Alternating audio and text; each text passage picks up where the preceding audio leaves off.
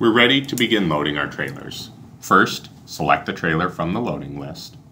Next, hover the items in the staging list. And when you see the item to be loaded, left-click it. It will become red or green whether or not it can be loaded. To move it, click and drag the loadable throughout the trailer. In the right-click menu, you'll see options to rotate and roll. Or you can use the quick keys W to roll it, or Q to rotate the loadable end for end 90 degrees at a time. When the loadable displays red, it means it cannot be loaded because of an interference. When it turns green, it can be loaded in that position and there are no interferences. We can then move on to the next loadable.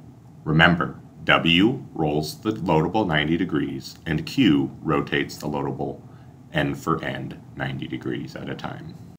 A on the keyboard will auto-place the loadable. Once we load the items, we can reposition them as necessary by selecting and then left-clicking to drag them. We can also rotate in the loading view to make better fine-tune adjustments.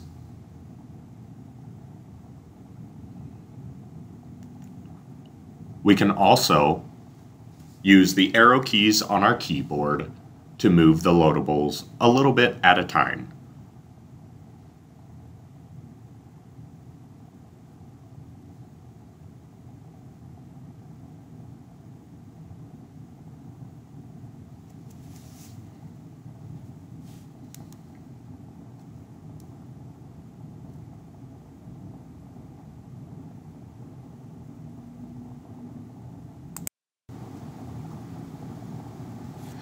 You'll notice that as loadables are added to the trailer, the center of gravity is updated automatically on the fly as you're loading.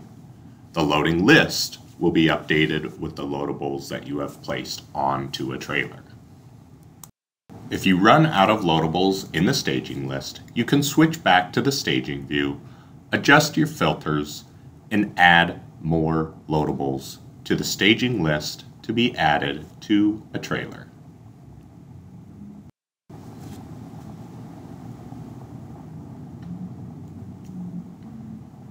Back in the loading view, we can add another dunnage layer in order to stack items on top of the already existing steel on the trailer.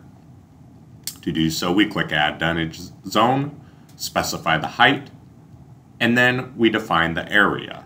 The area can be either the entire trailer or just a smaller area within there.